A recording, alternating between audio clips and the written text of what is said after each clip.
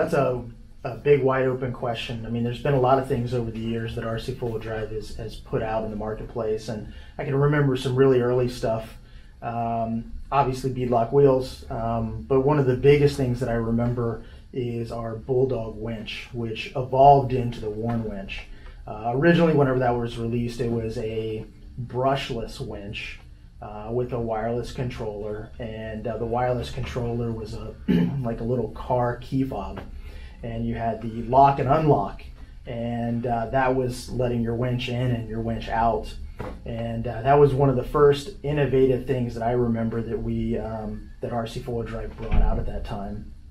And it was one of the first widely available winches that anybody had available as a company to be able to produce and put out to everybody. So that was a very cool experience, and to see the evolution of that. It went from being a brushless system to being a brushed system, and then evolving into the Warn licensed products that we have today as well.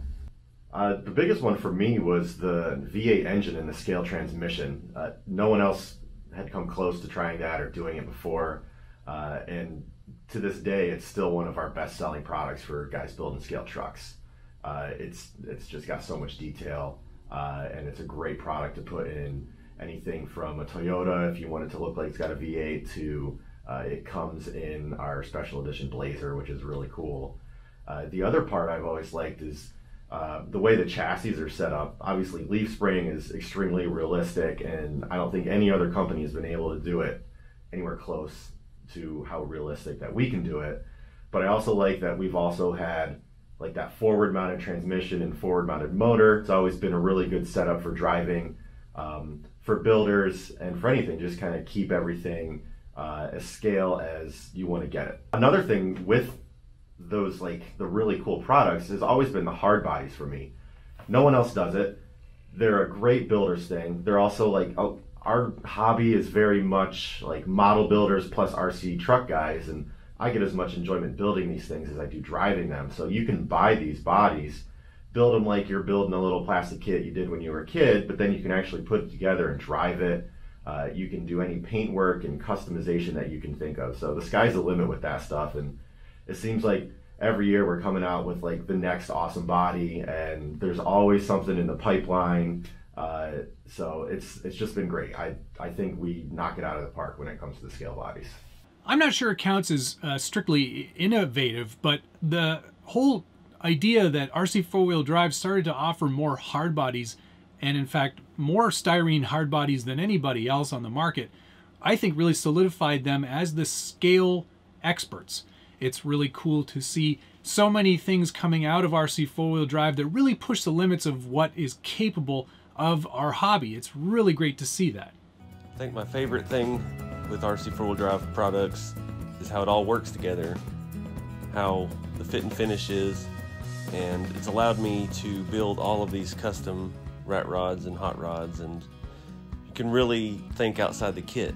You can just get all their components piece by piece, and the links, the rod ends, and that's really opened up this whole world of RC rat rods. And then with the Scale V8 and all the accessories for that they support their products very well. Brand name stuff. It's really cool. Innovation, that's what we've been known for.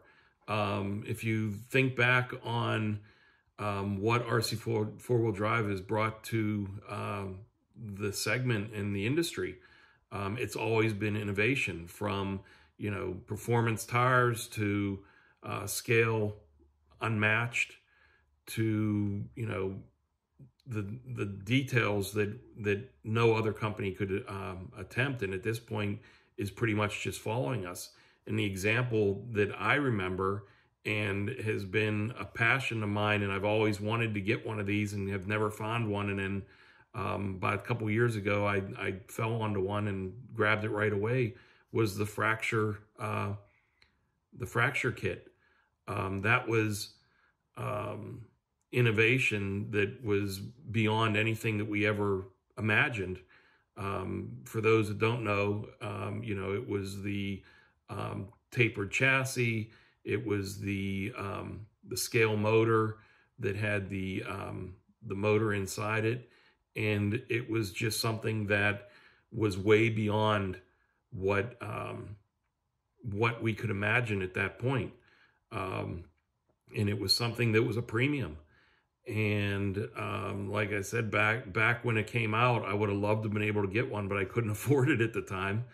And happened to fall on one and got one, and it stays in my case now as a display piece because it is definitely it was the vision of the future that just none of us had any idea where we were going with it.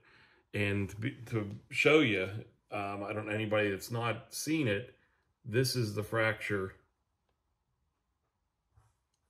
chassis. And I mean, you look at this detail.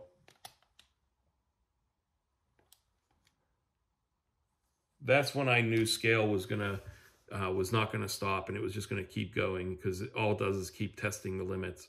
And RC four-wheel drive is always the one ahead of the curve, and everybody else is following. So kudos to RC four-wheel drive for 20 years.